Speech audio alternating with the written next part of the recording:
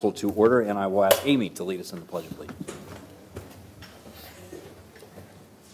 I pledge allegiance to the flag of the United States of America and to the republic for which it stands, one nation, under God, indivisible, with liberty and justice for all.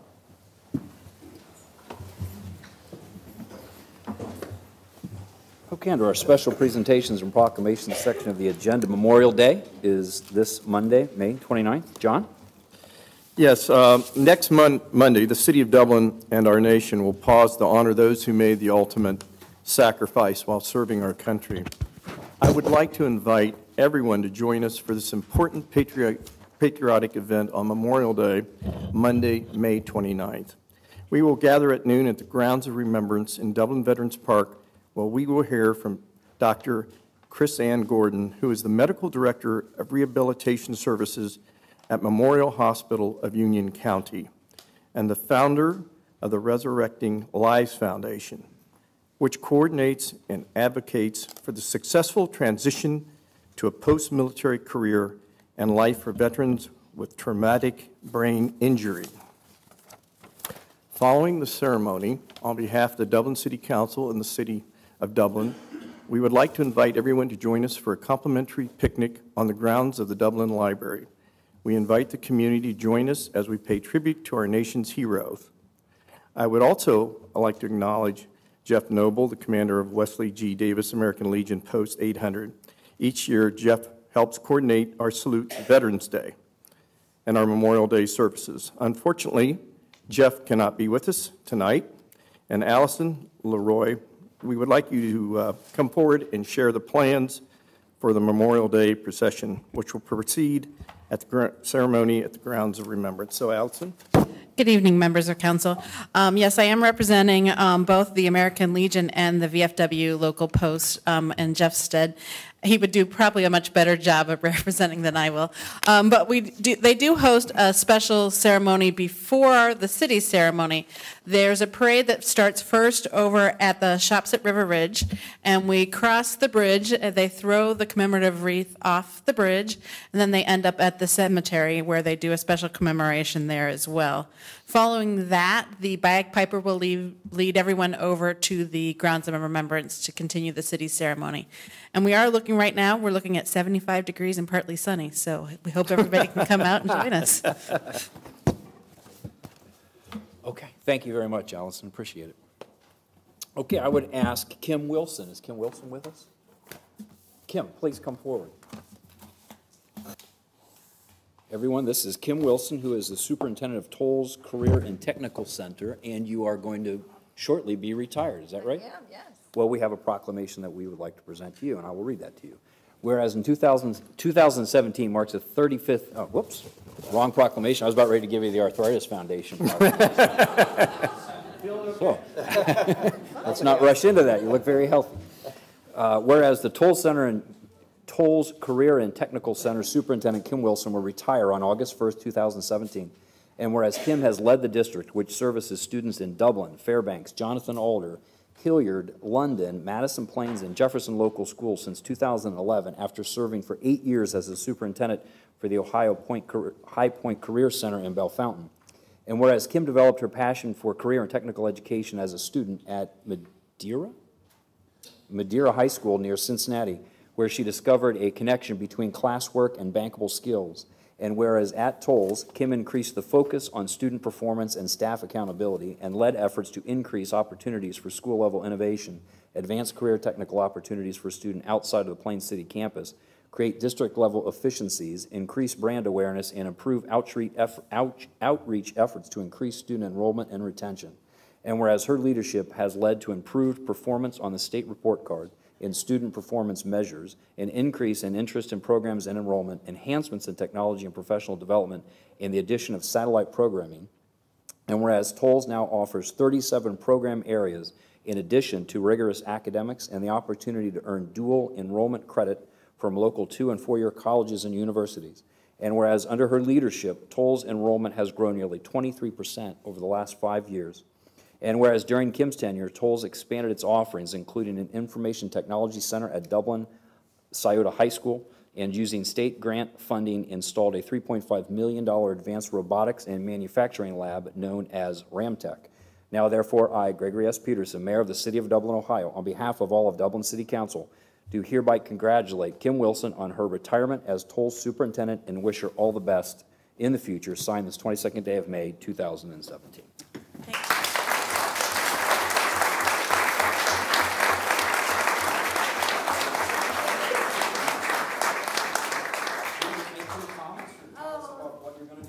Well, I'll initially be relocating to Cincinnati to take care of some family matters. But I do want to take advantage of the opportunity to thank the City of Dublin, Dana in particular, and certainly the Economic Development Office have been a wonderful partner to tolls in improving workforce development through tolls, and we develop a regional workforce, which we know benefits Dublin as well as the surrounding communities. So thank you very much. Thank you very much, Kim.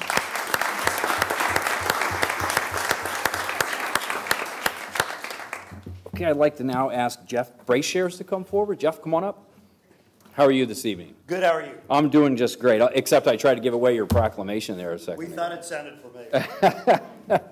Tell us who you are and what you do with the Arthritis Classic Auto Show Cruise-In. I am Jeff Brashares, and we have been doing the Arthritis Foundation Classic Auto Show. This will be my 34th year of 35. My wife, Angie, and my daughter, Abby, listen to me talk about this show every day of my life, 365 days a year. You think he's bad now. Wait till he gets this back at his house. Just one second. The members of the committee who are here, would you stand up, please, for the Arthritis Foundation? Andy and Katie have been with me almost from the beginning. Steve's with the Mustang Club, Garrick with the BMWs, Joe Eigels, one of our traffic directors. We have a committee of 75 people that have put this on for 35 years. This is a fantastic fundraiser. Dublin has been extremely supportive. We started 35 years ago with a couple hundred cars. We have 1,200 cars now, and we raise $250,000 a year at this show for the Arthritis Foundation. That's fantastic. And it is important that we take time and recognize the efforts that you It's the committee. We have a phenomenal committee. So, whereas 2017 marked the 35th anniversary of the Arthritis Foundation Classic Auto Show and Cruise-In, and Jeff's 34th year chairing the event, taking over the reins from Len Emke after the inaugural show in 1982. And whereas the first show was held at Emke's Cadillac dealership on Sawmill Road and showcased about 36 cars, and whereas Jeff moved the show to Metro Place the following year and eventually expanded it to a second day featuring live entertainment on both nights.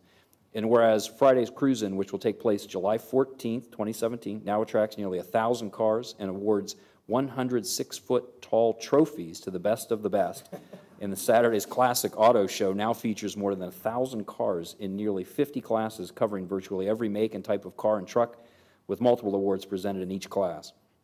And whereas in addition to raising several $1 million to support the Arthritis Foundation's work in the local community as well as nationally, this show has brought thousands of cars and people to Dublin, filling countless hotel rooms and restaurants. And whereas in 2006, Jeff and his committee, in cooperation with the Dublin Chamber of Commerce, hosted an overnight stop in Dublin for the National Guard Great Race. And whereas among his many honors, Jeff was presented with the Lee Iacocca Award for dedication to excellence in perpetuating an American automobile tradition. And most recently, Jeff and his entire auto show committee were presented with the Arthritis Foundation's Champion Award, given to the individual volunteers and volunteer groups who have demonstrated excellence in leadership and commitment to furthering the mission by leading fundraising efforts, opening doors, building partnerships, engaging other volunteers, and championing the arthritis-related activities in their communities. And whereas Jeff is a Senior Vice President for Sales and National Accounts for TTS, having previously retired from Pacer International as Logistics Services Group President. And whereas for more than 20 years, Jeff has graciously provided classic cars for the City of Dublin's St. Patrick's Day and Independence Day parades, including cars for Dublin City Council members to ride in their parades. Or walk, Tim. Or walk, Tim. He insists on walking. Now, therefore, I, Gregory S. Peterson, Mayor of the City of Dublin, Ohio, on behalf of all of Dublin City Council, on the occasion of his retirement as co-chairman of the Arthritis Foundation Classic Auto Show and Cruise-In, do hereby congratulate Jeff on his outstanding commitment and dedication to our community, signed this 22nd day of May, 2017.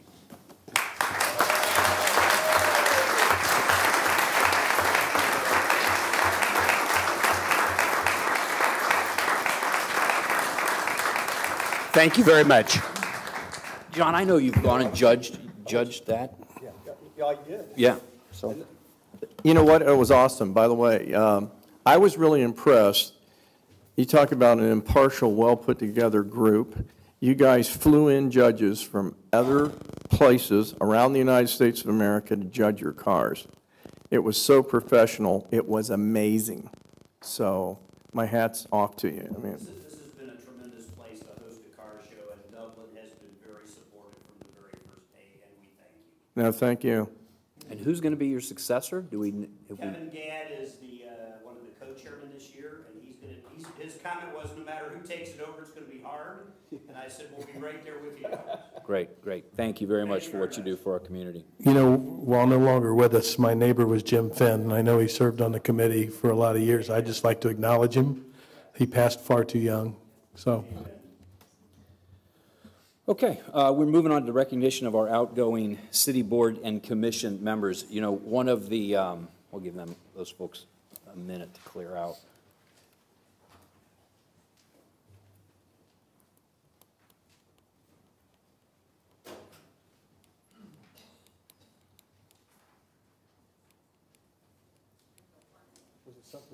It must have been something I said. As soon as that door closes, we're going to start talking about the Arthritis Foundation.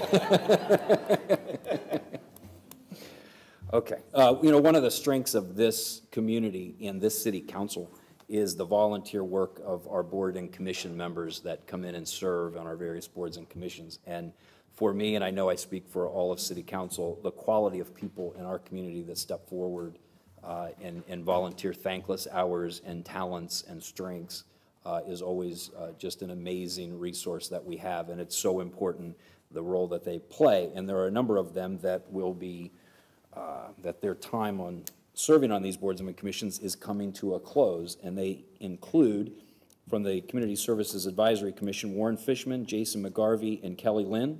From the Personnel Board of Review, Jim Renard. From the Board of Zoning Appeals, Brian Gannot. And from the Architectural Review Board, Tom Moonhall. I know that Warren is here. Warren, could you come up for a second? Nobody else showed up, Warren. They were all intimidated by the shadow that you cast. Yeah. I doubt it. I doubt it. You know, I think everyone that has had any kind of activity in the city of Dublin knows Warren Fishman. And Warren, when I read through at least your resume with the city, it is truly a remarkable resume. And I don't know of many people from the beginning of this community that can boast the number of years that you have served this community in your unwavering dedication and commitment to this town and to these people that live here. Here's the words that they wrote: that you have dedicated your time, talents, and passion for many years to making Dublin a better place to live. And that really is true. I think all of us have seen that in action, and that's not even on my piece of paper. But when you look at the number of years, 17 years as a member of the Planning and Zoning Commission, 6 years as a member of the Board of Zoning Appeals, 2 years as a member of the Bicycle Advisory Task Force, and then most recently serving 2 more years on the Community Services Advisory Commission, or CSAC. In your effort with the pianos in the park and the things that you have done, which, you know, Dana always says we need to be leaning forward. Warren, you're always leaning forward. And I don't know of any single person that I know in this community that I can say has a more pure commitment to what's good for this community than you. And we are tremendously blessed to have you here, tremendously grateful. I am personally for what you've done for this community. I mean, there are things about our community that my kids benefit from because of Warren Fishman and what you've done and the commitment that you have shown to this town. So I just want you to know that for me personally, and I'll give my colleagues an opportunity to express their appreciation as well, but for me, Warren, you represent everything that's good about Dublin and the community service and the tireless hours, and don't worry, your check is in the mail. It's coming, Warren. You know, and the fact that it is all just done from the goodness of your heart is what makes it so special. And the product, all you need to do, Warren, is get in your car and drive around this community, and you can see what impact that you have had. So personally, I want to thank you for that, and I'll turn it over to John. Well, Warren, I can't think of any other person that has done more for this community than you.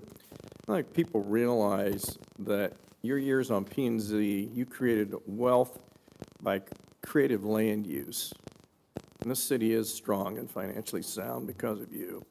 You cut down or improve those projects that were a tax drain for us and encouraged development that was beautiful and beneficial to our city. You are the apex of citizen involvement. All the citizens here, past, present, and future, owe you a debt of thanks, and we all do, so thank you. Thank you. And we do. Excuse me. Well, No, I served with Warren for 5 years in the Planning and Zoning Commission. I think we both served at the same time together, but if you like the water features in town, thank Warren. I mean, I don't think there was an application that we heard, where Warren didn't say if there wasn't water, there should be water, and if there was water, there should be more. So anyway, thank you, Warren. You forgot about brick. Warren, we don't have that much time, but that was the best story I could think of. And Warren, obviously, we're all in great debt to all the time that you've spent, and we need to thank your family for sharing you with us. But we're having all these accolades and talking about your contributions as if they're in the past, and I really hope that that's not the case. I'm guessing that you're not just going to go home and put your feet up and retire. Probably not. I hope not. I hope not.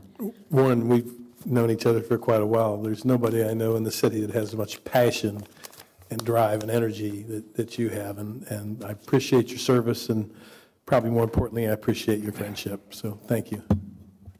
I appreciate it, too. I'd like to thank you. We served on Planning and Zoning Commission together, I think, for 8 years, and you always had value to add, and I certainly appreciate your participation and all of the thoughts that you had and the patience that you were there when I was first chair, and the patience that you exuded upon me. I certainly do appreciate it. So I've probably known you the shortest amount of time from my colleagues up here, but probably have some of the biggest reasons to be thankful for you and for B. I wouldn't be sitting here today without your words of wisdom and a lot of guidance that both you and B and some others gave me, and so I'm eternally grateful for that. To have this honor and this opportunity to serve the community that I love, and you were instrumental in that. I can't thank you enough. The more that I've learned about you, the more in awe I am of your level of civic engagement and your level of commitment to civic duty to the city. So thank you. Thank you very much from the bottom of my heart for everything that you do, for everything that B does. We couldn't be here without you. Especially her cookies. Thank you.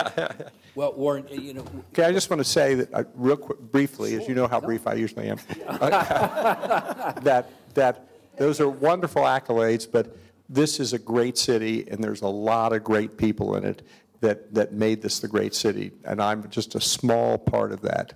I got so lucky when I was given a promotion with my company in 1972, and they gave me a choice of 5 cities to go to. One was San Diego, one was Boston. They were great cities. And B said, what the heck, let's just go back to Columbus. And so we did, and if we hadn't done that, obviously, I wouldn't have discovered Dublin. And Dublin's been fantastic. I've gotten a lot more out of Dublin than I've given, and I want to continue to give. And so it's a great place, and there's a lot of great people here. So that's what made the city, not me, but a lot of great people. So thank you. well, Warren, you are certainly top shelf, and we have a pewter clock here from Ireland. Maybe you can put it on your top shelf. Accept this as a small token of our appreciation.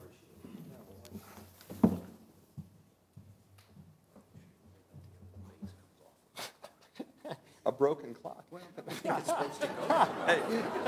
It's right twice a day. Hey, Warren, this clock might be small, but to you and us, you deserve Big Ben. Okay. That's Thank you, John.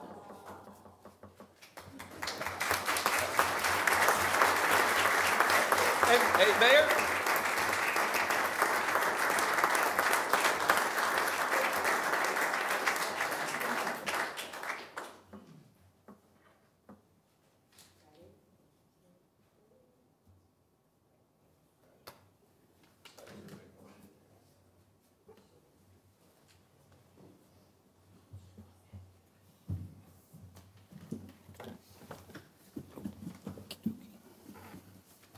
Well, and I would be remiss if I didn't mention, the old saying, behind every great man there stands a strong woman. B, you are just as important of a pillar to this community, so thank you for everything that you do as well.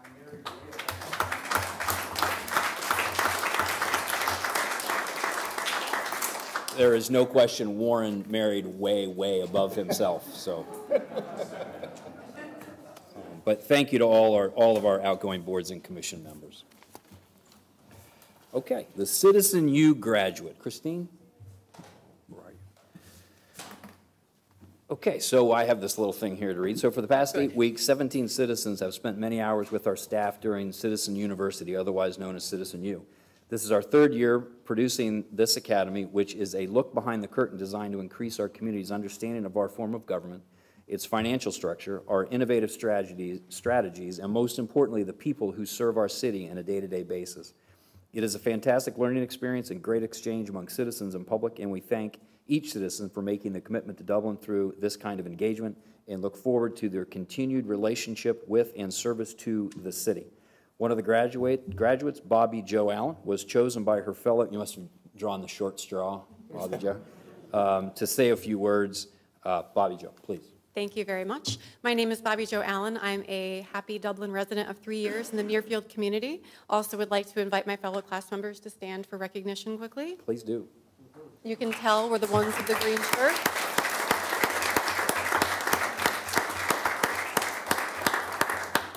Just a few quick remarks about our experience with this program. Reflecting upon the 8 weeks brought to mind one of my favorite podcasts, which is called 99% Invisible.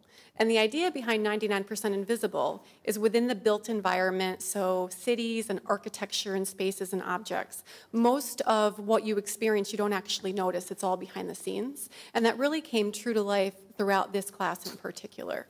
Few things in particular that I wanted to call out that we've learned. The first is that Dublin really is a great destination for businesses, large and small, and the work that you all collectively, as City Council, as well as the supporting members, the employees of the City of Dublin, do a tremendous amount to attract corporate businesses, small and large. Not necessarily something that we see on a day-to-day basis as residents, but we know that it really enriches the fabric of our community by making it both not only a destination for residents, but also for cities as well. Had no idea about things like Dublin and things like the development community. And it was interesting that it's easy to look at groups like IT infrastructure and think about how they would relate to attracting businesses, but it really is collectively the work that the city does overall to make Dublin an attractive place for businesses to come and reside. The second thing was about the power of planning. And so I did a little Wikipedia work in advance of this night and saw that over the last 25 years, Dublin has grown from about 16,000 to about 45,000 residents, which is about for a 4% compound annual growth rate, which is really tremendous growth at a time period when for Ohio as a whole, growth rate during that time was about flat, and the city of Columbus was about 1%. And so if you think about the stress that kind of growth could have on infrastructure and how we as residents don't really feel a lot of that stress and everything seems to work very seamlessly, it just goes to show the power of planning and the infrastructure planning and the master planning that you all have done, which has been very successful and allowed Dublin to be such a great place to live.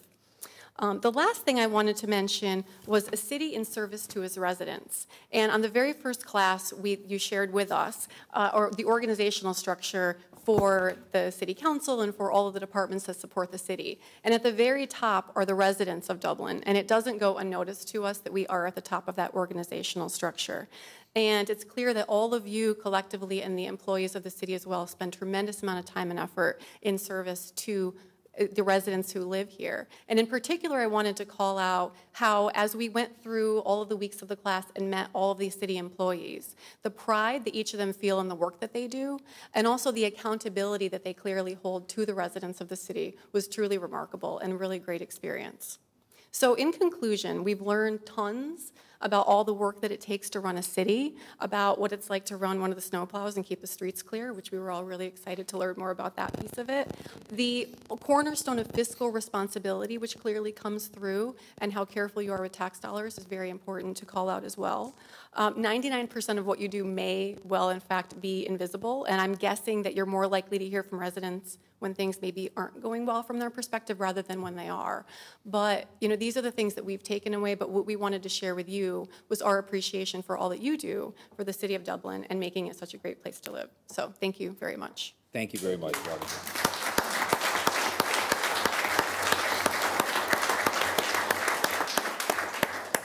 And having the opportunity to talk to the Citizen U graduates over the years, it always amazes me. Almost 100% of the graduates come away with a tremendous feeling of pride about the city. Almost no one comes away thinking, well, yeah, but that department really was falling short, or, oh my goodness, that was an awful experience. Everyone comes away with a sense of pride, and that's a remarkable thing. So thank you very much, and thank you for everybody participating in that project. Colleen, we're moving on to Economic Development Week. Maybe you and your team can come forward.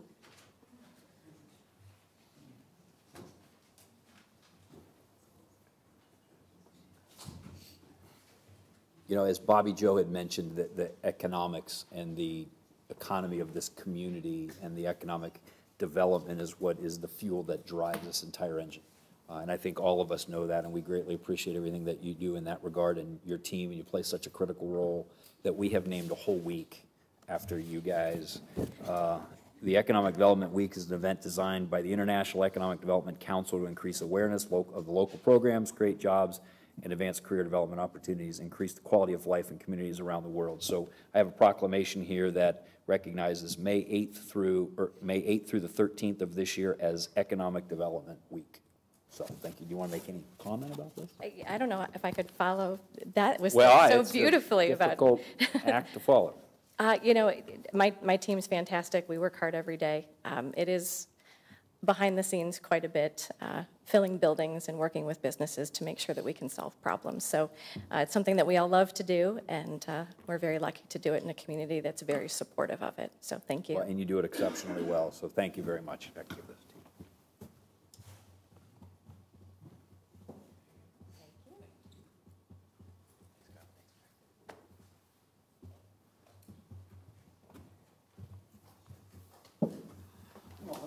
Okay.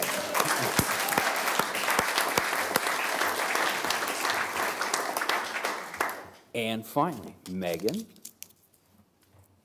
it is also National Public Works Week, May 21st through the 27th. The Citizens U graduates, the timing was perfect because you commented on the things that drive our community.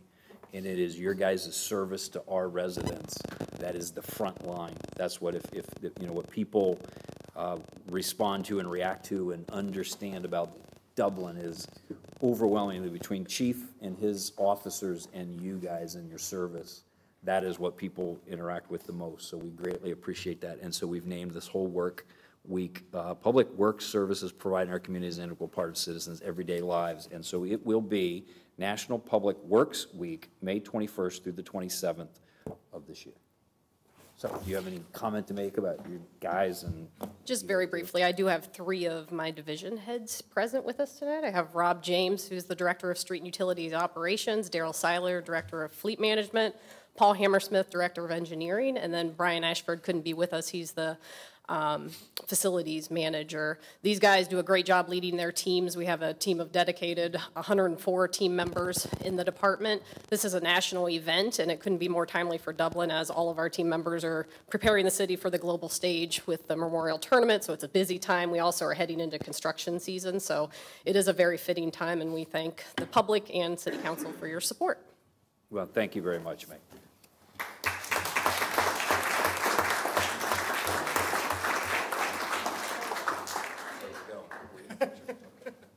Megan, I've got a couple of traffic lights I want to talk to you about later.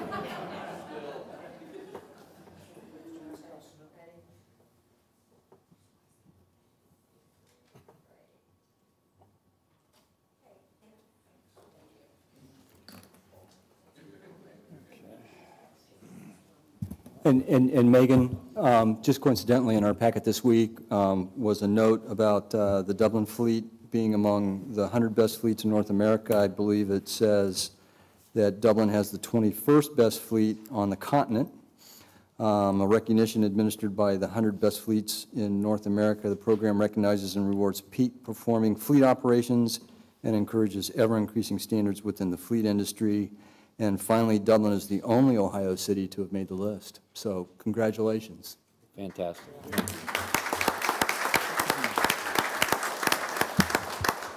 I have to add that, if you don't mind, that's also competing with private sector fleets, which Is it makes really? me particularly proud. Yeah. Outstanding. Unbelievable. Okay, moving on to the consent agenda. Is there any member of council that would like for any of these 8 items to be removed? I would just point out real quick that the tax budget fiscal year 2018 and the medical marijuana cultivation will come back at the June 12th council meeting. If That's anybody correct. would have signed in, we're happy to let people comment tonight. If not, there will be a public hearing on June 12th. Does anybody want to remove any of those 8 items? Hearing none, I will make a motion that we approve the entire consent agenda. Is there a second? Second. Judy? Ms. Saylor? Yes. Mr. Lucklider? Yes. Vice Mayor Reiner? Yes. Mr. Keenan? Yes. Ms. Saludo? Yes. Mayor Peterson? Yes. Ms. Samrose Groom? Yes. Second reading, public hearing ordinances, ordinance 25-17. Judy?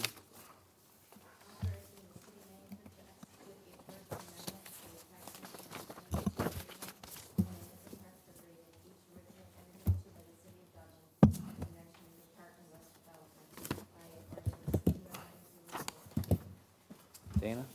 No change from Angel's presentation at your last meeting. Any questions from council?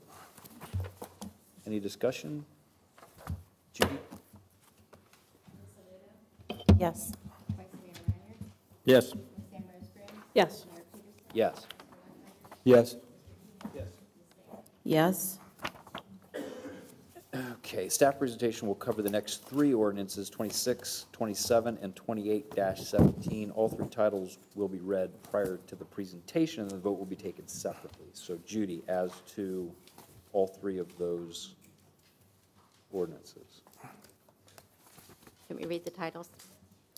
Ordinance 2617, accepting the annexation of 47.366 acres from Jerome Township, Union County, to the City of Dublin. Agent Tom Hart, Attorney Agent for Petitioners, Johnston H. Means, R. Oliver Griffith, and Deborah L. Griffith. Ordinance 2717, rezoning approximately 47 acres from R Rural District to PUD Plan Unit Development District for the development of the site with 73 single-family lots and approximately 21 acres of open space on the east side of Highland Quarry Road, north of the intersection with Park Mill Drive, under the provisions of Zoning Code Section 153.050, and a preliminary plat for 73 single-family lots, rights-of-way, and open space in accordance with Chapter 152, the subdivision regulations. And then Ordinance 2817, authorizing the city manager to enter into an infrastructure agreement with Pulte Homes of Ohio for the Autumn Rose Woods development. Okay, so moving back to staff presentation, Nikki? Absolutely. Good evening, mayors and members of council. Before you this evening, we have 3 ordinances as mentioned for Autumn Rose Woods. Ordinance 2617, 2717, and 2817. This is a joint effort between the Law Director's Office, the City Engineer, and Planning this evening. I will be presenting the first 2 ordinances, and Paul Hammersmith, the City Engineer, will be helping me with the infrastructure component this evening. As mentioned, the site is located on the east side of Highland Quarry Road. It has approximately 1,000 feet of frontage. It is comprised of 2 parcels, both currently located within Jerome Township in Union County. The southern parcel is the existing Autumn Rose Horse Farm with single-family residence as well as paddocks. The site to the north contains a single-family residence, which is proposed to stay with this development. The annexation request is for 47.366 acres. This includes no public rights of way. As council may recall, the city entered into a pre-annexation agreement with Pulte Homes, Ordinance 2816. As part of that, it provided for the concurrent review of the annexation as well as the rezoning and preliminary development plan before council this evening. And the infrastructure component has been included with this as well. Staff is recommending approval of the annexation to City Council this evening. With respect to the rezoning and preliminary development plan, the community plan identifies recommendations for sites within the city. This site is designated mixed residential rural transition and recommends single-family homes on smaller lots at a density of 1.5 dwelling units to the acre. The proposal is consistent with that at 1.54 dwelling units to the acre, and that is with the intent of preserving the natural areas on the site. Additionally, the thoroughfare plan identifies recommended right-of-way widths. The city engineer has worked with the Union County engineer, as Highland Croy Road is not currently within the municipal boundary of the city of Dublin, and has provided enough right-of-way dedication to fulfill the future vision for the Highland Croy Road corridor.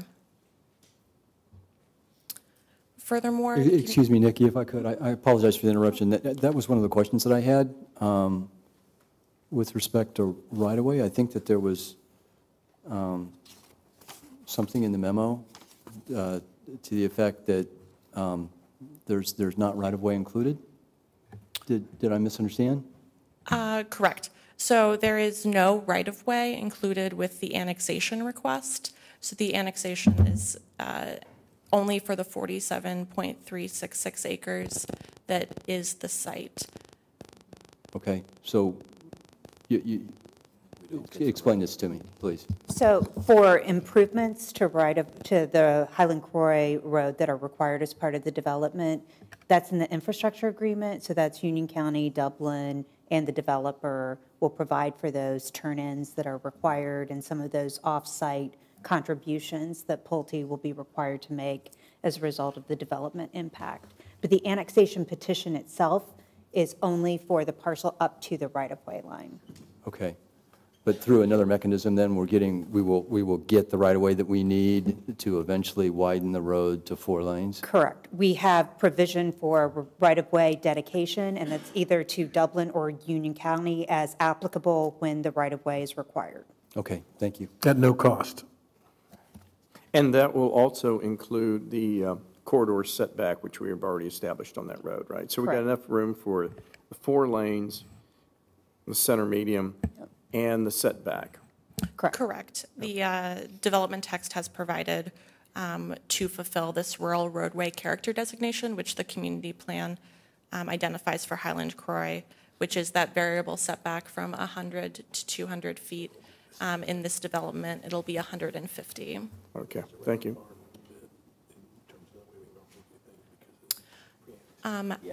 As mentioned, the community plan also identifies special area plans for sensitive sites within the city. These are simply conceptual depictions of how development could occur. The proposal before council this evening is fairly consistent with the area plan's vision for this site in that it does preserve a significant amount of woods, does provide that setback along Highland Croy Road, and also provides single-family residences adjacent to existing single-family residences. The proposed preliminary development plan before council tonight is for 73 single-family lots. That's 72 new lots, as well as the preservation of 1 existing home on a 73rd lot. The site will develop in 2 sections, with 37 lots being developed with phase 1 and 36 lots in phase 2. Additionally, stubs will be connected to the north and south, as well as 5 public streets created and 21 acres of open space across 6 reserves. 16 of those acres will be contiguous within Reserve C in the woods. With respect to the proposed uses and development standards, these are consistent with recently approved single-family subdivisions throughout Dublin. It will permit parks, open space, homes, and then also the uses within the R1 section of the zoning code. The applicant has also provided 21.3 acres of open space, all to be dedicated to the City of Dublin. Reserves A, B, and F, as shown on the screen, will be maintained by the Homeowners Association and will contain landscaping features, entry features, as well as bike paths. Reserves C, E, and D will be maintained by the city. These will contain natural features, wetlands, and stormwater management facilities. The proposed preliminary plat is also included with this request and delineates lines that are described within the development text. The Planning and Zoning Commission reviewed this application at their March 2nd meeting. At that meeting, they recommended approval to City Council with the 7 conditions on the screen. The applicant has worked with staff to fulfill all the conditions. Additionally, they have fulfilled all the conditions with the preliminary plat as well. Staff is recommending approval of Ordinance 2717 as well as the preliminary plat.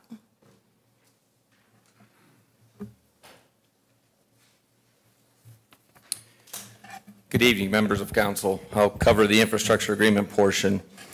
The execution of an infrastructure agreement is a condition of approval recommended by the Planning and Zoning Commission for the rezoning and the preliminary development plan process. The most critical component of the infrastructure agreement is the traffic impact study, which establishes and determines the impacts to the associated transportation network adjacent to the site, and then also determines the mitigating measures as a result of those impacts. The developer, Pulte Homes, commissioned a traffic impact study which was completed in May of 2016 and then just recently updated in February. The TIS looked at a 10-year period starting in 2016 to 2026 in terms of the impacts, and those are really our horizon years. So most importantly, what was looked at and determined from the traffic impact study were first that required by the developer to construct it at 100% of their cost would be southbound left turn lane into the site on Highland Croy Road and a northbound right turn lane on Highland Croy into the site. And then further, off-site contributions would be necessary at 3 critical intersections: Highland Croy and Brand Road, where we have an existing roundabout; Highland Croy Road and Park Mill Drive, where we would need future intersection control; and then further to the south, Highland Croy Road and Post Road. From that traffic impact study, we first looked at the contributing traffic to those intersections, and as a result of that contribution of traffic, we did do an estimate of the improvement necessary in the future to mitigate their impacts at those intersections. What you see first is the identified intersection in the table in front of you. Next, the improvement estimate, the contribution of site traffic, and then what their contribution would be towards that future improvement. So Highland Croy Road and Park Mill Drive, at some point either, like I said, a higher level of intersection control at an estimate of $1 million at 3% of contributed traffic, $30,000 of improvement. Highland Croy Road and Post Road, a $250,000 or $2.5 million improvement, 1.7% of the traffic, site-generated traffic at that intersection for a result of $42,500 worth of contribution. And then lastly, the Highland Croy Road, Brand Road, Mitchell DeWitt roundabout was always constructed several years ago to be expandable. There wouldn't be necessary to have a future expansion of that roundabout. Again, 1.7%. That happens to be just coincidental from the traffic impact study, with a resulting $8,500 contribution for a total of $81,000 in mitigating contributions.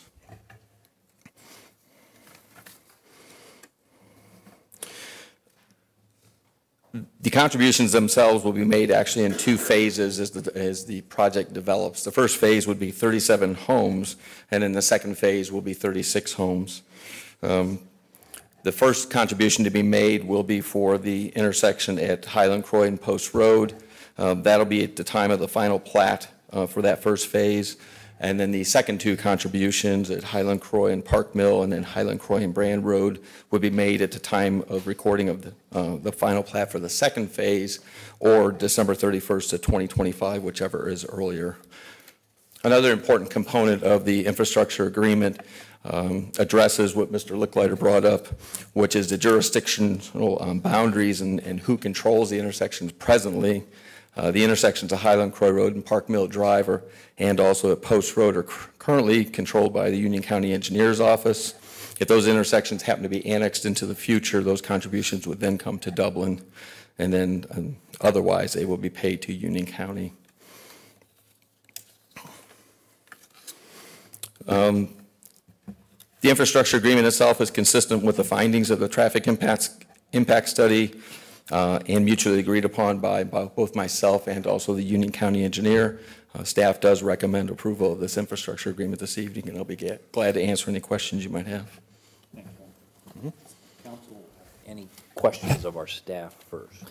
Paul, on the bicycle trail that runs across the shared youth path, is that paid for by the developer? Yeah, any of the shared use paths, both along the frontage of Highland Croy Road, and then there will be a connector to Park Place, will be the responsibility of the developer. Thank you. Tim? Yeah, I had a couple questions for Nikki, please. Okay, certainly. Nikki, with respect to the homeowner responsibility to maintain Reserve A and the cul-de-sac, and then there's a third reserve they're maintaining. I believe that we have a formula that we apply, that roughly determines, whether the maintenance responsibility results in a burden or not. I know we've had some neighborhoods that haven't been able to really reasonably sustain the open space. So was that applied here? It was taken into consideration, the burden on the HOA in our work with the developer. In the past, this land has always been dedicated to the city, so the city will cover the tax burden of that property. Typically, the frontage where a private landscape feature or entry feature would be located is always maintained by the city of Dublin, or always maintained by the HOA.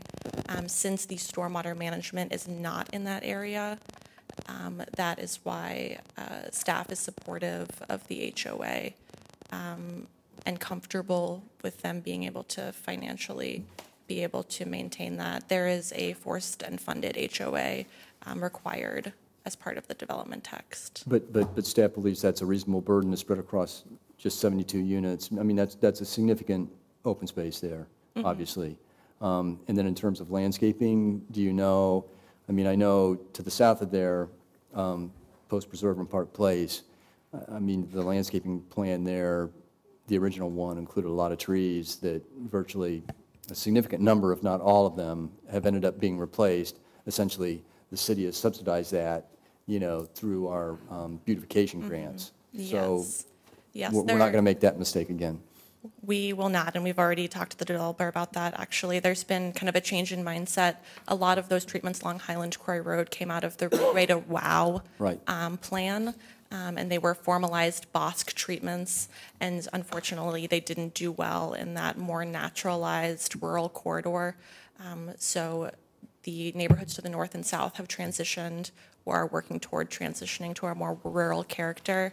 And that's the direction that staff has given the applicant to be finalized with the final development plan. Good. And then finally, with respect to that particular reserve, I hope there's not going to be a fence included there. In my experience, the fences never work long-term. We've got one along Brand Road right now, that had slats missing for a considerable amount of time. Now they've been replaced and they're unpainted. So that's just one example. Fences, even if they're made of synthetic materials, I don't think hold up well over time. Yeah, with respect to the entry, I would defer to the applicant on that. The only fence that is proposed as part of this application is fences that already exist, and those will only be maintained between abutting single-family residential lots. Okay. Well, and then there's also language, with respect to the initial funding, or when the maintenance responsibility shifts to the HOA. I mean, obviously, in the early years, if we sell 10 units, 20 units, whatever else, the HOA can't bear that burden. So we've got language in there when that transfers, it's a certain number of homes being sold or something like that. To my knowledge, We'll let the applicant address that. I don't know that we've, yeah. Okay, great. Thank you. Any other questions of staff? I see Mr. Hart is here. Tom, you want to comment? Really quickly, if council doesn't mind, I'd like to summarize the council motion recommendations prior to Mr. Hart's presentation. Staff is recommending approval of all three ordinances before you this evening. Also, as staff has worked through the infrastructure agreement with the applicant, it's become apparent through timing that the conversation of tree preservation and a waiver to some of the requirements may be more appropriate to have concurrently with this request for annexation, rezoning, and infrastructure agreement this evening. So staff has also prepared slides on that for council's consideration, which Ms. Husak will be presenting on, given her work on the citywide policy. I forgot I need to give Nikki a break since this was her first council presentation. I thought she did amazing. So. Yes, she did. We, as you know, are working on an update to the tree waiver policy, and the applicant is caught a little bit in the timing of that particular work that we are doing. We did have an original a review at the Planning and Zoning Commission last Thursday night of our updated waiver policy, and we are hoping to get that to you for review at your June 12th meeting. In the meantime, though, the applicant has requested discussion tonight on a waiver of the tree replacement fees in terms of the original policy that is in place today. So we wanted to have a quick discussion on that and see if council might find it appropriate to include that in your review of the preliminary development plan tonight and have this potentially be part of the development text for this particular proposal in the future. On the slide there, you see the wooded area, which is kind of shaded in that gray color, that the applicant is proposing to preserve as part of this development. And there is about 10% of that area that is being removed as part of this proposal with this cul-de-sac and those lots that are proposed within that roadway. And the trees in the dark color here are indicating landmark trees that are being proposed for removal as part of this proposal. And as you know, we typically show you the waiver request in a table that shows what on the right side the waiver would do versus what tree replacement per the zoning code would entail for any kind of development. And we always differentiate between the non-landmark trees, which is that first row, and the landmark trees. So the landmark trees are all trees that are healthy and fair and good condition that are 24 inches and above in diameter. And the non-landmark trees are any trees that are 24 inches below and up to 6 inches and are also in healthy, fair, or good condition. So for this proposal, we are looking at a removal of 173 non-landmark trees, or 1,910 inches, and a removal of 6 healthy landmark trees, or a total of 169 inches.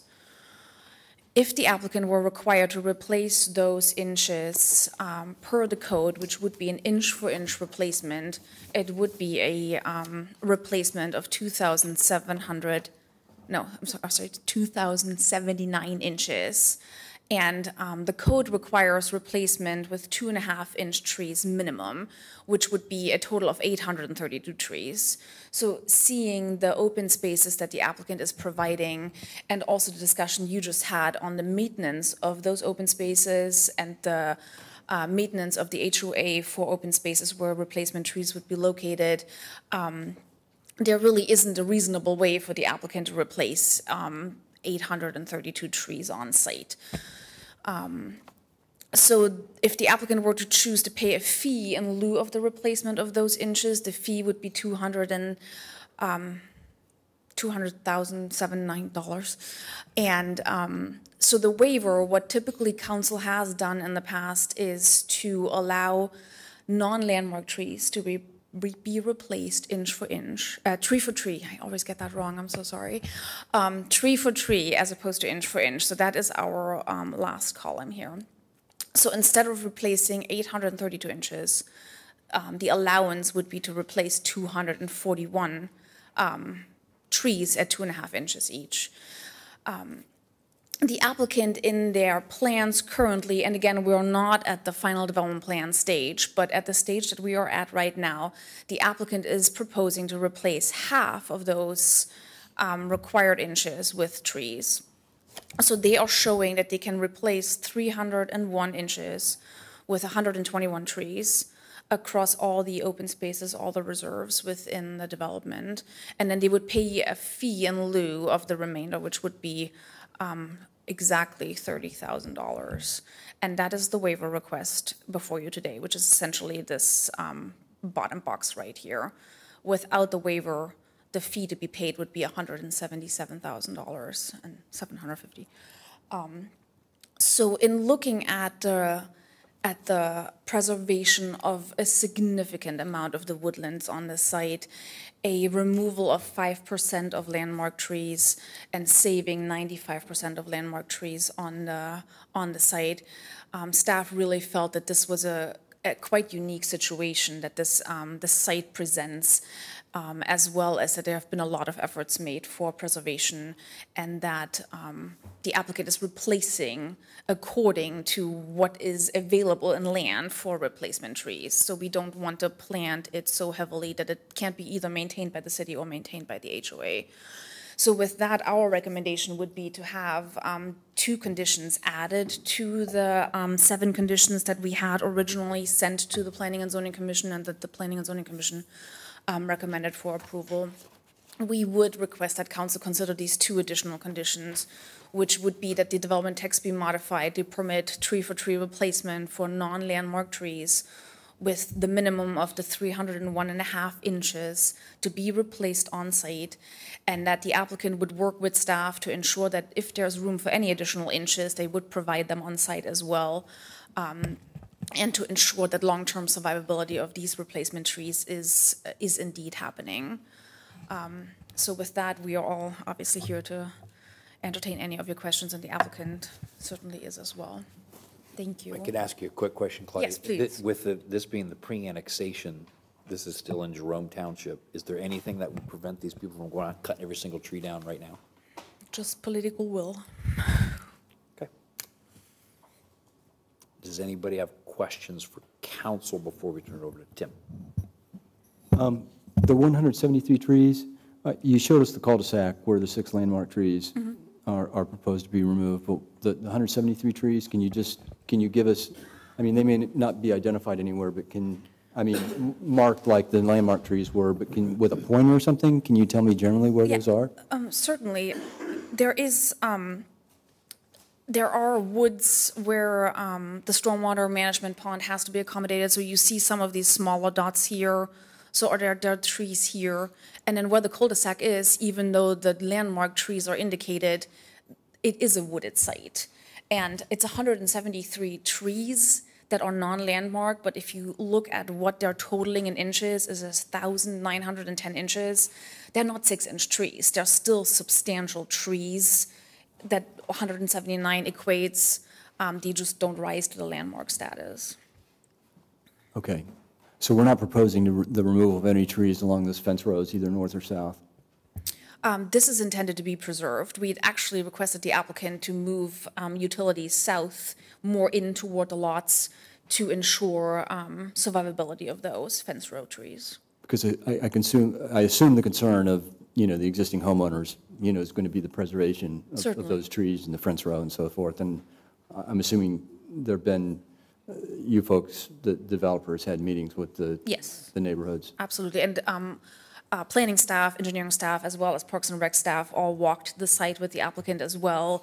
And we really had looked at verifying the survey that we had and also where trees are really worth preserving within this area. Okay, thank you. We're revisiting the tree waiver process. Do you have an update on when we might expect completion? We're hoping to bring this to you at your next meeting, at the June 12th meeting. We had some comments at Planning and Zoning Commission that requires us to do a little bit more work on the policy, but we're still hoping to be on track for your 12th of June meeting. So there, part of what I think makes this one unique and special is, they're dedicating better than 35% of the property to the green space. Just that chunk there is about 35% of the entire property. So it's significantly more than what we typically see in any of the developments. Is that right? It is more in terms of, we've had a few that did in the 40s recently. In terms of what the code would require them to dedicate, it is 6%, and they're in the 40s. Gotcha. Thank you.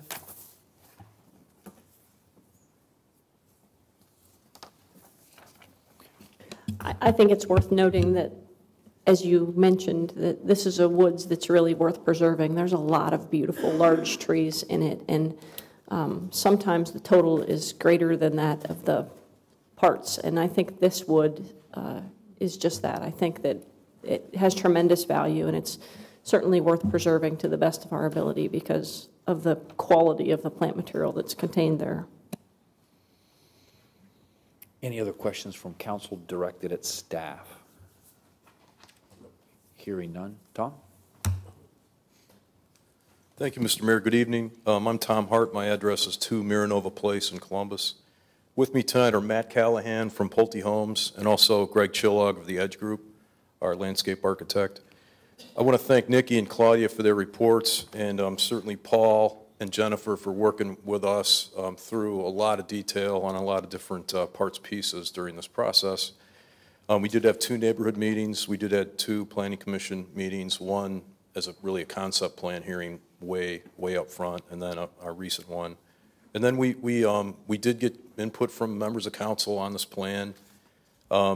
We feel good about how we incorporated that input. We do feel like we listened and put together a plan that really balances what we know is a surging market demand for empty nester housing in Dublin, along with Dublin's high expectations and high development standards.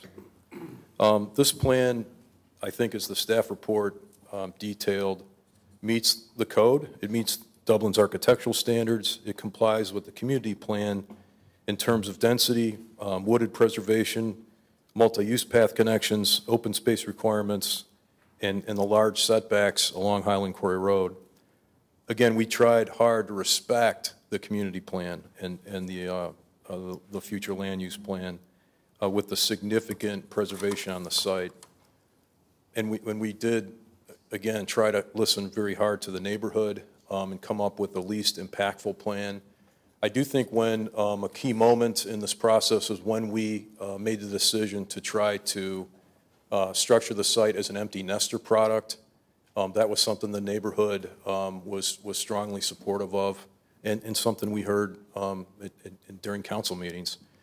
So just to be clear, we're producing a 72-unit in terms of new homes with mainly first floor living. These are large ranch patio-style homes. All of them have a master on the main or an owner suite down. Many of them offer a second bedroom down.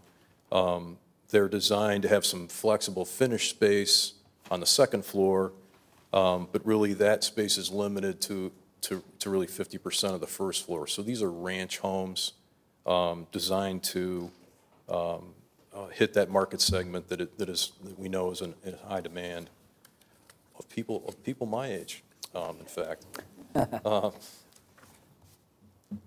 I think, as been alluded to, we're at 45% open space with 21 acres of open space.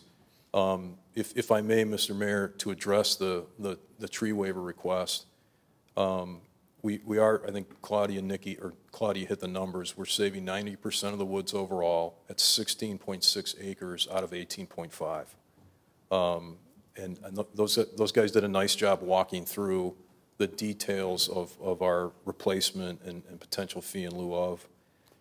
The bottom line on the tree issue and the tree replacement is that we're trying to present what we believe is a significant public benefit to protecting 16-plus acres of very mature woods, and really allow access to those woods for the first time. I think through our meetings with the neighbors, there was a recognition that we are essentially guaranteeing the preservation of the woods, for their use for the first time, because they don't have that use and they don't have that guarantee today. And I think that that did garner support. The bottom line, though, is when you set aside that much acreage on a development site, and you also consider the setback off of Highland Croy, the development envelope on the site is very small. It's very shrunken and compact. If you're going to save the woods and respect that right of way or that setback distance on Highland Croy, so the application of the ordinance in its normal course would operate in a situation where we couldn't do this. We couldn't carry out this development at that level of fee, in addition to some of the regional road improvements that Greg worked with us on. And I want to thank I'm sorry, Paul. I said Greg. Paul Hammersmith worked with us on that development agreement to give us some flexibility in terms of when the regional improvement fees are due and when we make our improvements. This kind of site doesn't have the same kind of impact as a normal traditional single-family housing development that has kids and soccer practice and lots of trips and vehicles every day. But Paul's got a plan in place for the thoroughfare and for the community improvement. We know we have a corridor that's going to grow in traffic, and we are paying into that and supporting that, based on our traffic study. And so the combination of those factors means that led us to request a waiver and try to get a read on the waiver at the zoning, because we really can't qualify what we have here and the feasibility of this development without knowing, what level of waiver would be supported. So with that, Mr. Mayor, we'll try to address any questions. So you could, and I guess then, Jen, these additional conditions will be part of ordinance 27-17? Correct, the rezoning. Okay, so if we added those conditions, you'd be okay with that? Yes, sir. Does anybody, thank you, Mr. Hart. Does anybody have any questions for Mr. Hart? Okay, then I will. Excuse me. Oh, go ahead. I'm Yeah. sorry, Tim. You heard the comment about the fence. I'd prefer not to see a fence, Don't put even in the entryway.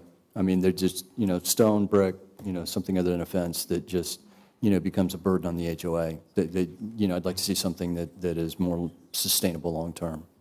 And I assume you're talking about the entry along Highland Croy? Correct. Is your main, yes, sir. Correct. Understood. Yeah. Yeah, we had not planned for that. Great. But we'll definitely take that into consideration with our final details.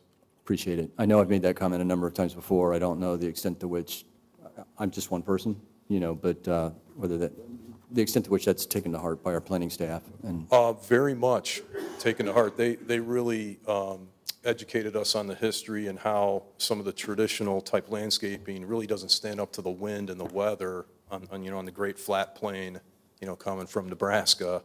The stuff that's been put out in some of the developments in the past at entries along there have been hammered by the weather, and they were very clear about that. And we're trying to do something that's more natural to the prairie to the prairie environment that once was, and it is pretty low impact, low maintenance. Great. And you know, I actually had a part in the Road to WOW that many years ago as a member of the Planning and Zoning Commission, and you know, everybody's intentions were good. You know, and we learned from our mistakes. In terms of elevations, actual elevations, have any elevations been presented to staff? Have we seen elevations? Yeah. Elevations were provided to staff as a concept of their product type. However, elevations aren't required with a rezoning or preliminary development plan. So simply materials were provided for in the text.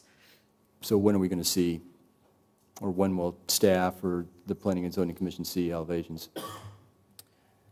We would see elevations at building permitting. They're not required in a planned unit development for single-family residential. They would be required for a condominium type product. So there's not going to be any review of the elevations? Elevations will be reviewed against the development text at building permitting and meet the appearance code as well as the additional standards that are provided in the text. There will be no individual review of each elevation.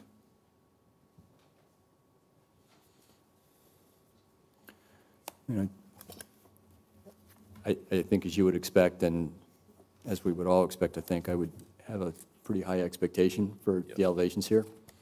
You know, what I saw at the conceptual level, and I understand it was just the conceptual level, I would say didn't meet my expectations. There could have been several iterations since then. That's been a long time ago. I believe, Mr. Licklider, I think what we showed is what the company is building, you know, for the first time in this market. Okay. So it's new to this market, because yes. I believe what I saw was what was maybe an example of something in Indiana and other markets, and you know that. And while Matt Callahan addresses, I'm going to find the standards to refer to you. Matt Callahan, Pulte Homes, 4900 Tuttle Crossing Boulevard. The elevations will be very consistent with the character and design of other newer communities. I actually have a set of sample elevations that I'd be happy to pass around this evening. If you it's just only start one here. package, so I'll start. You start there. Yeah. Thank you. And so is it accurate that this is new? This is not something that we've brought from Florida or Arizona or whatever, but it's a new design, unique to Dublin? This is a new series of homes for the company. We are offering it over in the Indianapolis market. We offer it in what I would call our communities. If you're familiar with Indianapolis, Carmel, Westfield, you know, communities, suburbs that are very similar to what we have here in Dublin. Some of the homes in the or the pictures, the elevations in the packet that I'm passing around, the ones across the top are actual photos of homes that were built in the Carmel area, and the ones below are some stylized renderings. I would say that what we'd offer here would be very much in character and style of what you'll see on the packet as it comes around. Okay, thank you. Can you tell us that in these past projects, did it end up being a senior-dominated project? Yeah, it does. It really, what happens is these homes are really designed for the seniors, or really, this is kind of the folks who have lived in their home for 10, 15, 20 years. The two-story traditional home with 4 or 5 bedrooms, and now the kids are out of school. They're ready to downsize a little bit. They're not quite ready for a very specific condominium style of living, but they're ready for something different. So these plans are very much designed to cater to those buyers seeking first floor living. I like to make the comparison that the family buyer, if they're going to buy in this area, they're typically going to seek a home that's more of a conventional 2-story home with 4 or 5 bedrooms, whereas these, as Tom said, they come standard with owner suites on the first floor. So yeah, we do find that the buyer segment is what we've tried to design them for. Do you know what percentage of these are going to be like three-car garages, or is that the corner units, or how do you usually plan that out? Three-car garage comes available on all the homes. It'll be up to the buyers. Okay. But based on the size of the homes and the design and the size of the lots, there'll be space for a three-car garage on every lot. Now, Tim and I might disagree on this, but if the Edge Group, your landscape architects, think that a fence is a defining feature for your subdivision and it looks good, and this is what you should do, because our homeowner subdivision is putting all their fences back in, probably about 2 or 3 miles of them, and they are an interesting way to demarc a special area. So, I mean, him and I are going to respectfully disagree on this, but if you think that's an important aspect to the project and you think it's an aesthetic element and it's going to allow you to plant on both sides of it or do whatever you got to do, you know, I'm not against fencing. I think it can be if the homeowners keep it up and paint it. So, thank you. I might have missed it, but what are the price points in here?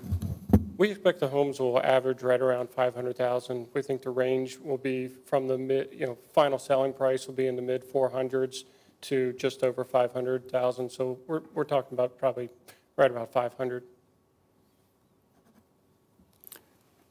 Nikki or Claudia, in terms of the three-car garages, for example, I mean, that's subject to regulation, right? I mean, I remember regulation from a long time ago,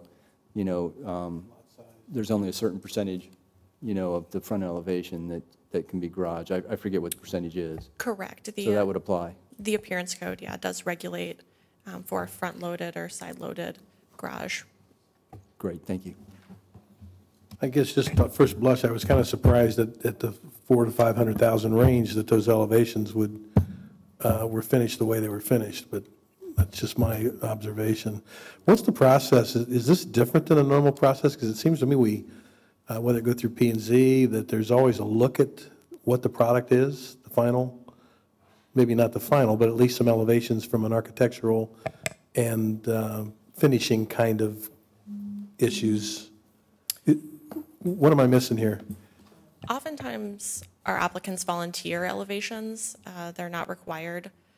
Most of any required architectural details would be prescribed in the development text, as that is the regulating zoning once the ordinance is approved. So in the development text, when you start talking about materials, there obviously you're going to have some elevations to demonstrate what's there, whether it be stone or brick or whatever. So I guess along the way, you're going to see something.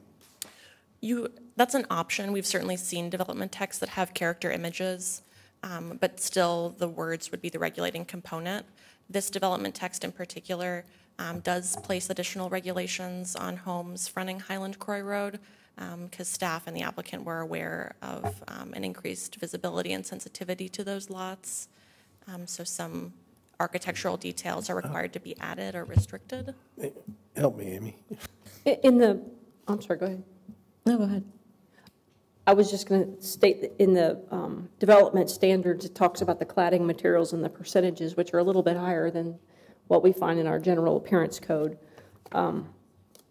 It also addresses your concern about the garage frontages and percentages there, but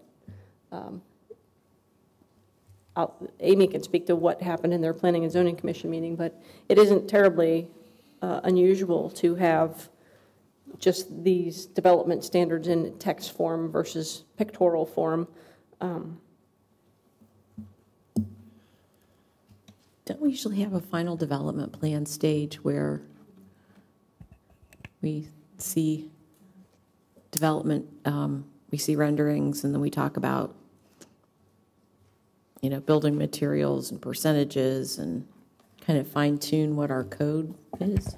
So for single-family platted lots, we really do not. If you remember that the commission had a lot of images in the Riviera text for architecture, but as those plats went through and the final development plans went through, the Planning Commission approved landscaping, street sections, and the final plats, but you did not review or approved elevations for any of the individual homes. The Celtic Crossing text, for example, the Wellington Reserve text, they have no images in them whatsoever. It is really all words. The image-heavy ones really are the newer ones. They're Tartan West, Tartan Ridge, and Riviera. But it is not a requirement in our zoning to have elevations approved for single-family platted lots. The percentages comes into place when they're condominiums. Any other questions for the applicant? Okay, we'll take these one at a time. First, we just vote straight up on ordinance 20. Public testimony. Is there anyone who is there signed any? in? Nobody had signed in. Is there anybody that would like to comment on any of these three ordinances? Hearing none. Ordinance 26-17. Judy? Yes. Yes. Yes. Yes. Yes. Yes. Okay, ordinance 27-17, should I move to amend to add the two conditions as Claudia outlined, being the waiver of the fees and the replacement as she described? Correct. If you're amenable to the tree preservation replacement request, then you would amend the rezoning to add the two additional conditions. Okay, so then I would make a motion to modify ordinance 27-17 as Jennifer just outlined. Is there a second on the motion to amend? Yes. Yes. Yes. Yes. Yes. Yes. And on the ordinance, the amended ordinance itself? Yes. Yes. Yes. Yes. Yes. Yes. And on ordinance 28-7? Need a motion to approve the preliminary plat. There are two parts to that rezoning, the preliminary development plan and then the preliminary plat. Okay, then I move to approve the preliminary plat. Second. Judy? Yes. Yes. Yes. Yes. Yes. Yes. And on ordinance 28-17? Yes. Yes. Yes. Yes. Yes. Yes. Okay, I make a motion to dispense with council rules of order to address ordinances 30-17, 31-17 amended, and 32-17 together. Is there a second? A second. Judy? Ordinance 3017, providing for the issuance and sale of bonds in the maximum principal amount of $1,395,000 for the purpose of saving the cost of improving the municipal sewer system. Ordinance 3117 amended, providing for the issuance and sale of bonds in the maximum principal amount of $6,800,000 for the purpose of paying the cost of improving the city's facilities. Ordinance 3217, providing for the issuance and sale of bonds in the maximum principal amount of $27,375,000 for the purpose of saving the cost of improving the city's vehicular and pedestrian transportation system within and surrounding the bridge street. Judy, could you please call the vote on the motion? I think, Mike, did you second my motion to dispense with the rules of order? Could we call the motion, the vote on the motion to dispense with the rules of order? Mr. Lefferts? Yes. Mayor Peterson? Yes. Ms. Saleh? Yes. Ms. Samrose Groom? Yes. Vice Mayor Reiner? Yes. Mr. Keenan? Yes. Yes. And on the three ordinances, Dana? Yes, good evening. No change really to these from when Director Muma presented them at your last meeting. I do want to just mention or call your attention to ordinance 3017 relative to the reference to salt barn construction.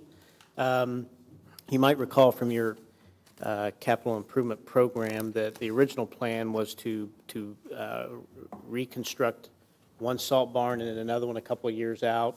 We're relooking that relative to our capacity to, due to some other savings and other projects, to perhaps move that up. Not committed to that yet, but the way that we're presenting this would give us the ability to do that if that presents itself, but right now we're studying the efficiencies of going ahead and replacing both salt barns at the same time. So we'll keep you abreast of that, but this would give us the higher number, if you will. I'll put it in my simple terms to be able to do that, but not quite sure we're going to do that yet.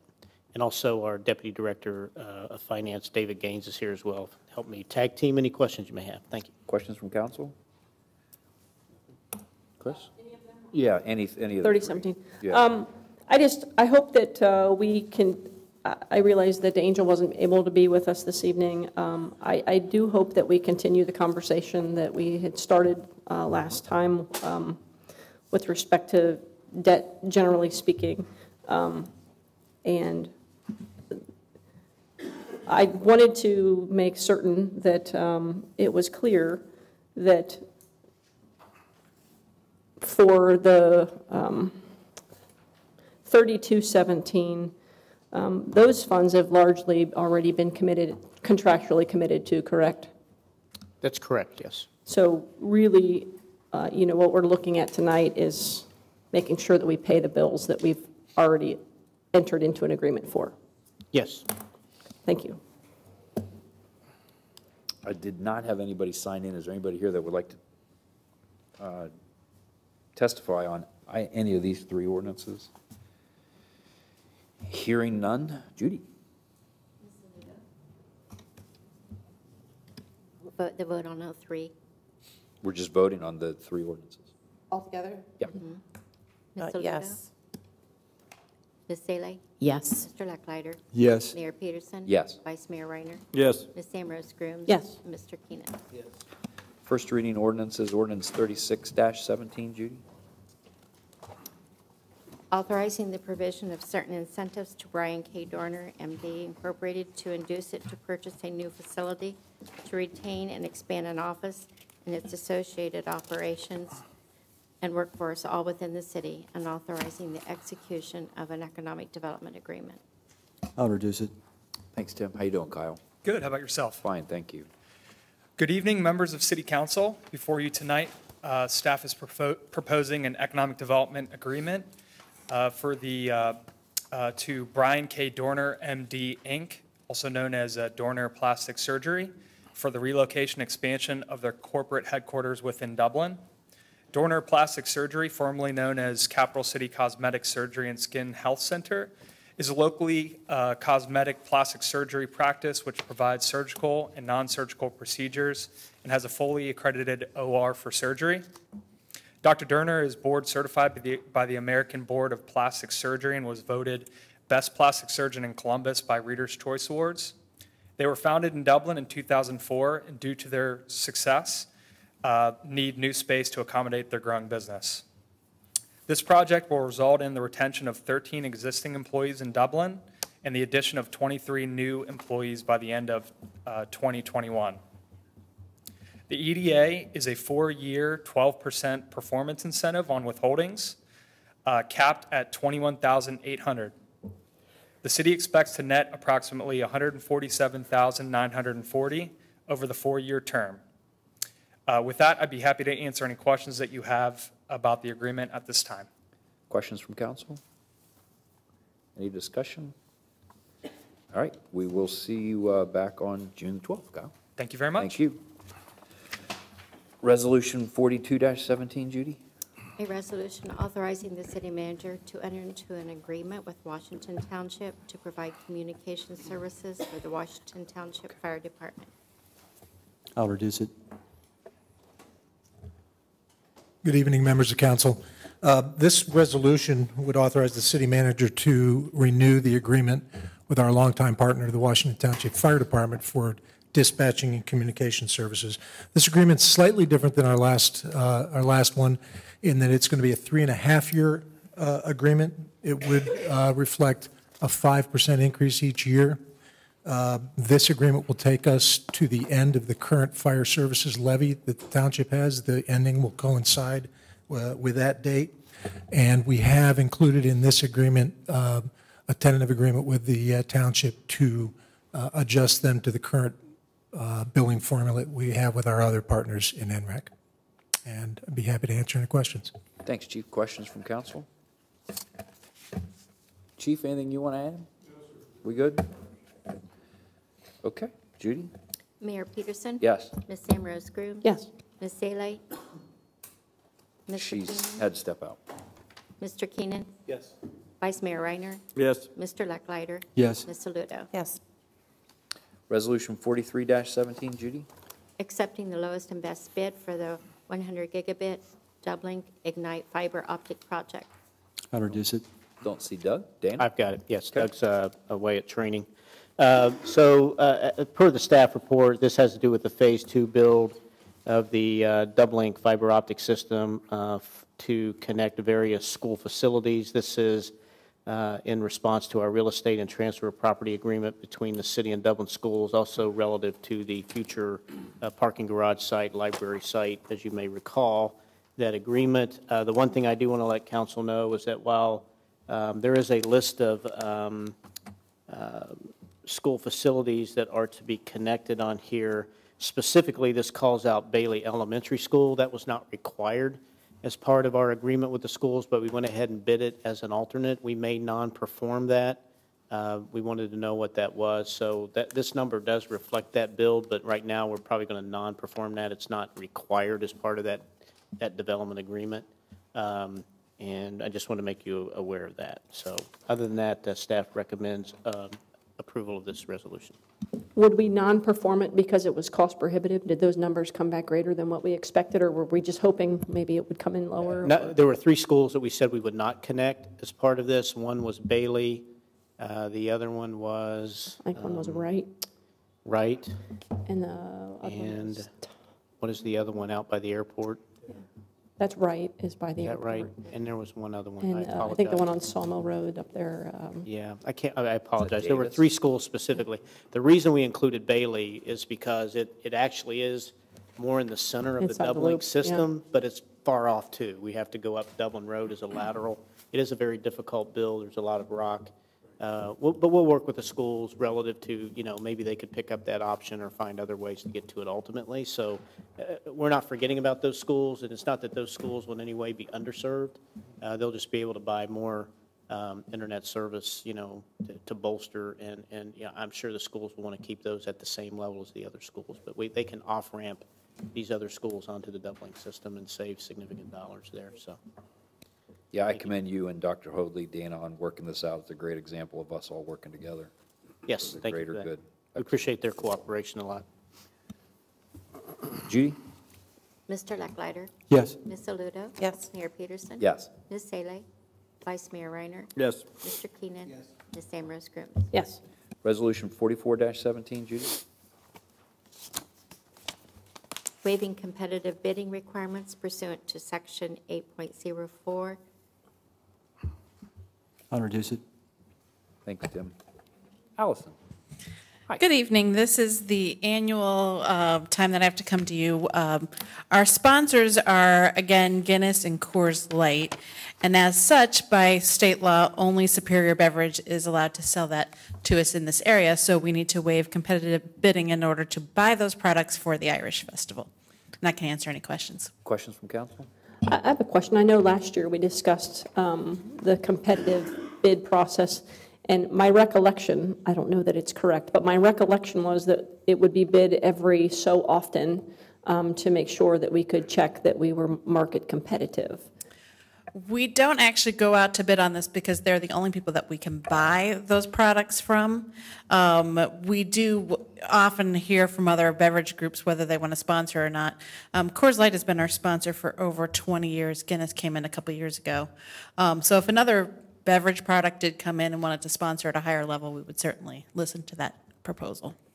Didn't it revolve around Guinness in particular and Killian's to get those particular brands at the festival? Yeah, and Killian's is actually in with Coors Light, which is a little confusing now. So many of them have consolidated over the years that sometimes it's hard to keep track of who's still with who.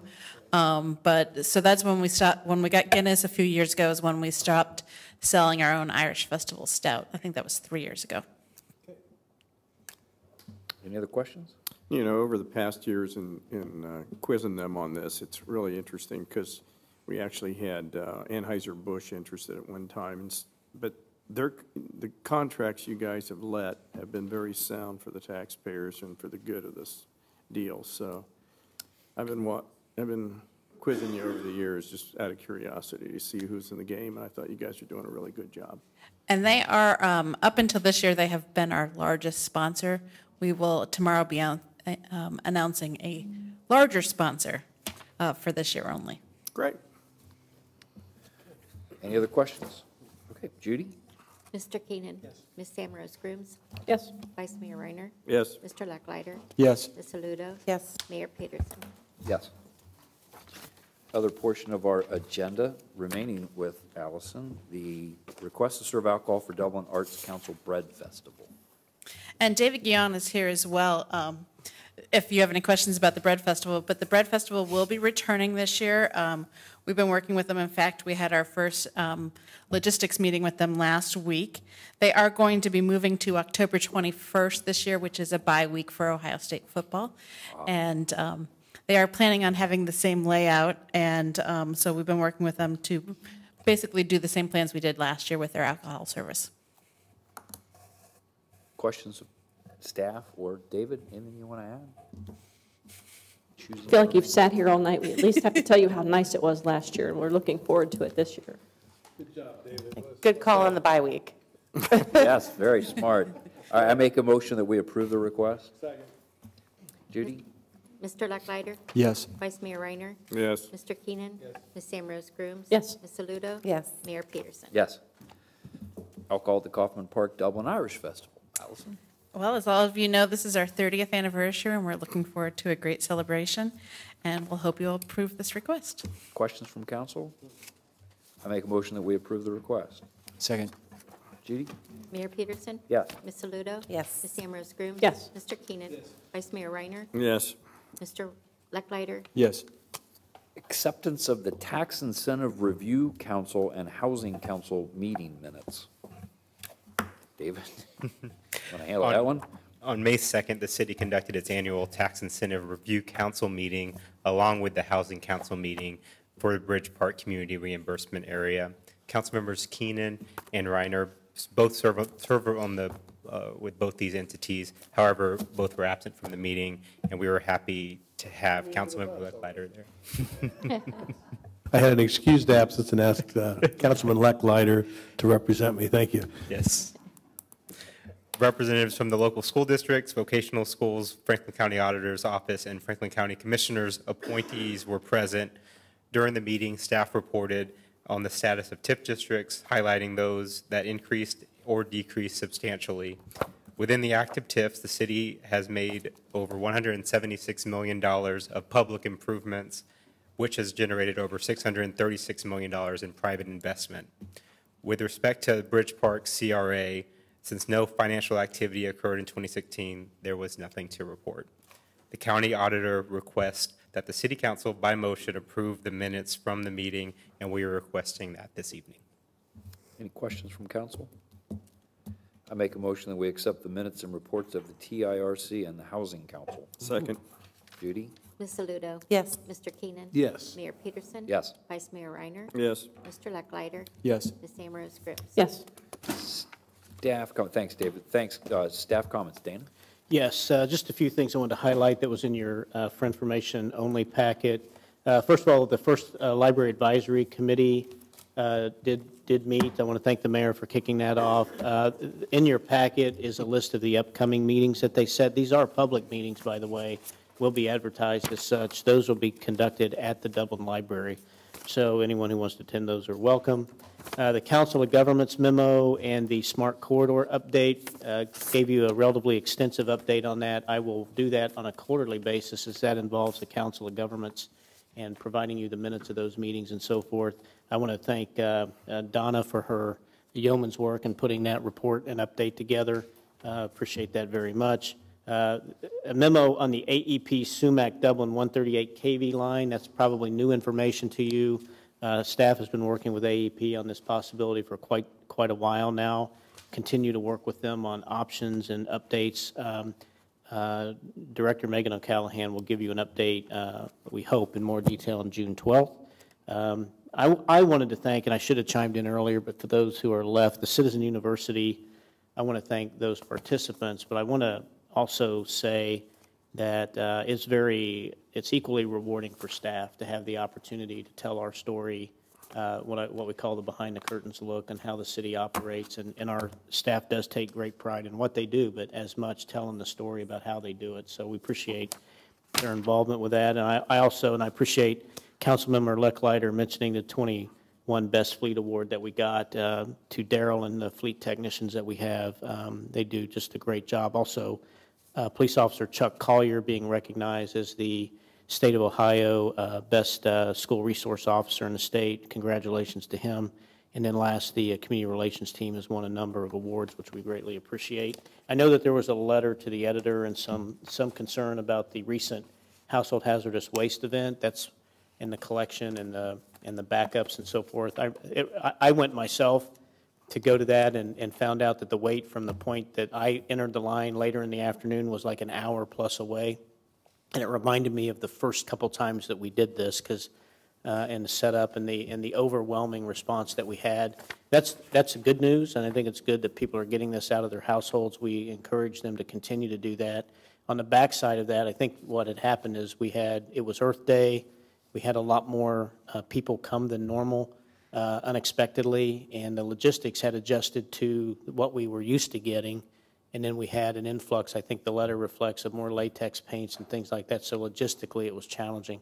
But I want to thank Swaco and Ashland, who has been our sponsor and allowed us to use their facility ever since the first one that we did. And Dublin has stayed true to that partnership in holding this event.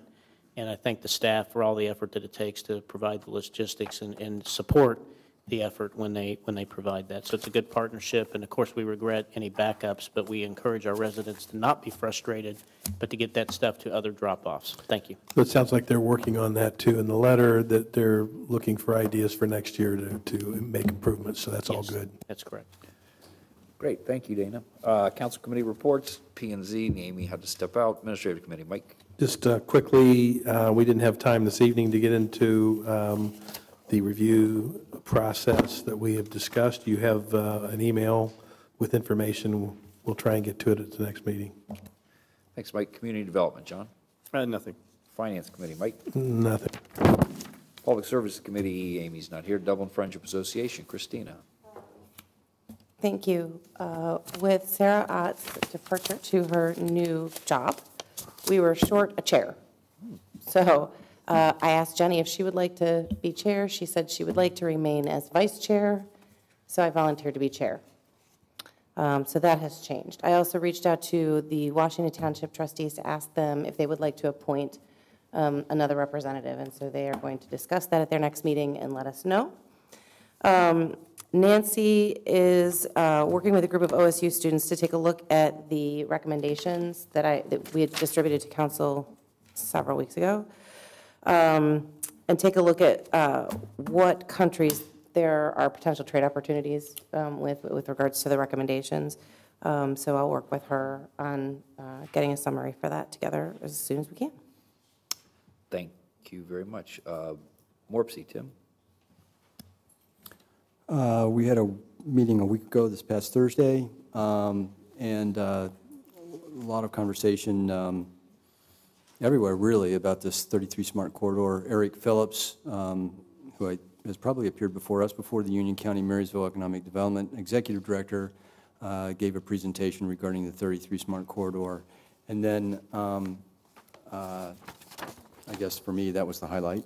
Dana chimed in if you had a different recollection. One thing to mention, I don't know if I've mentioned this before, whether you've read anything about this, but there was a proposed resolution that was part of the consent agenda regarding Morpsey's support of the Midwest Connect Hyperloop freight and passenger corridor proposal for the Hyperloop One Global Challenge. Dana, help me with the details here. It's very conceptual, as I understand it, but the long and the short of it is, this is the exploration of a technology that basically will put you in a tube and shoot you to Chicago in 20 minutes. It's no joke. Wow. I mean, you know, this is for real. It's something that they're pursuing. both for passengers and for freight. It would connect Pittsburgh to Columbus, Columbus to Chicago. Yes, I mean, I can't speak to the technology any better. I think you did a good job of highlighting that. But it is an express type of opportunity, pretty futuristic, and trying to align things according to that. So yeah, I mean, it's kind of hard to get your head around. I don't know how many G's you might pull, or whatever. Anyway, that's it. Thank you. Maybe those plastic surgeon folks could help out. Yeah, really. Keep them on standby. Logan Union Champaign Regional Planning Commission. Nothing. Nothing? How about US 33 Innovation Corridor? We had a meeting a week ago this past Friday. That would have been May 12th. Again, most of the discussion centered around the Smart Mobility Project and fiber and a redundant loop, which is going to run down Industrial Parkway, and so forth. Dana, anything? Nothing to add. No. Great, thank you. Thanks, Tim. Dublin Arts Council, John? Nothing, thank you. Board of Education, Christina? I misspoke last time and said we did not have another meeting. We do, in fact, have another meeting, and it's June 7th. So after our June 7th meeting with them, we'll have something to report. We'll look forward to that report. Chief, anything you want to add? All righty. Council Roundtable, Chris? You always call me first. Well, it's just my left to right. Several of us attended the Leadership Dublin graduation on May 10th, and that was really impressive. Dana and Christina were there, and they presented their projects, and they were impressive and well thought out, and those folks spent a lot of time on that and effort, so it was a great time. Attended the Crawford Hoying open house on the 11th, and they did a really fantastic job of building out their interior space, and Brent Crawford had indicated that it was a great sales tool for them, and they did a great job on the interior of that building. Thank you, Chief, for having us to the memorial on the 12th. It was exceptionally well done, and you even followed up with a thank you letter, so your mom taught you really well. But that was a great time to remember all of our fallen officers. Attended the business after hours at the Country Club at Muirfield on the 16th, and it was a beautiful night, and they had a fantastic turnout. I saw some of our economic development folks there. And then I know Christine and I attended the concert Saturday night for Nationwide Children's Fundraiser. It was a beautiful night. They raised a lot of money, and certainly the city was well represented. So thank you for the opportunity to do that. That's all I have. Thank you. Christina? Thanks. Likewise, thank you, Chief, for a really lovely memorial. It was very nice to also meet the Hilliard Chief of Police and Hilliard's mayor as well, so I really appreciate that they came. Happy belated Mother's Day to all you mothers out there. And I have a question. We had Metro Parks in here talking about how they want to do some stuff in our parks. Can we get an update on that at some point in the next few weeks? Sure. Thank you. Is that it? Michael? Tim? Nothing. John? Nothing, thank you. We're adjourned.